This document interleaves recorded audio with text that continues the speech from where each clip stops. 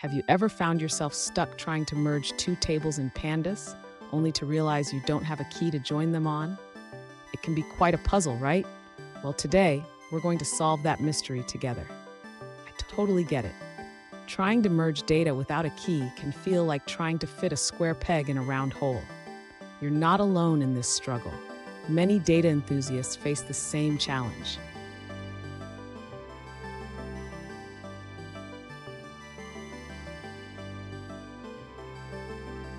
Here's the specific question we're tackling today. One user asked how to perform an outer join in Pandas without a key. They provided some sample data and were looking for a way to merge all records from both tables. Sound familiar? Let's dive into this. So what exactly is the issue here? In SQL, you can easily perform an outer join without a key, but Pandas requires a bit more creativity. We'll explore how to achieve that using some clever techniques. And stick around.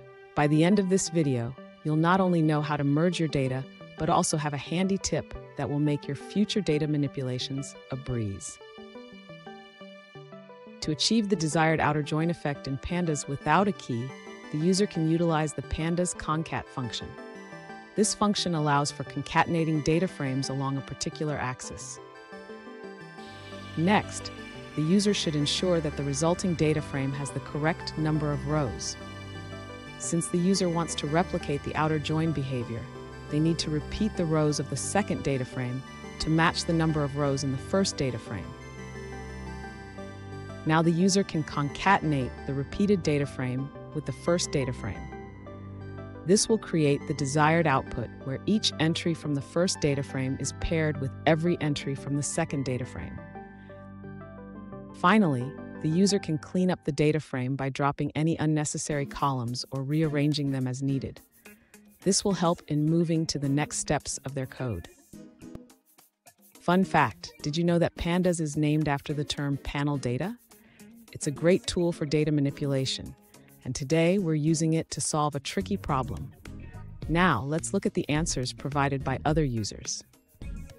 An alternative approach suggested by a user involves copying the second data frame and using a while loop to repeat its rows until both data frames are the same length. Then, they join the two data frames on their indices and fill down the values for the person and type columns. That's all on that answer. Let's take a look at another one. An alternative approach provided by another user involves creating a unique key for merging. They suggest using a data frame with unique values and a placeholder key, then merging on that key. This allows for an outer join without a specific key. Here's a pro tip. Always check the shape of your data frames before and after merging. This will help you ensure that your data is structured the way you expect it to be. And there you have it. You've successfully merged two data frames in Pandas without a key. Remember, creativity is key in data manipulation. If you found this video helpful, don't forget to subscribe for more tips and tricks.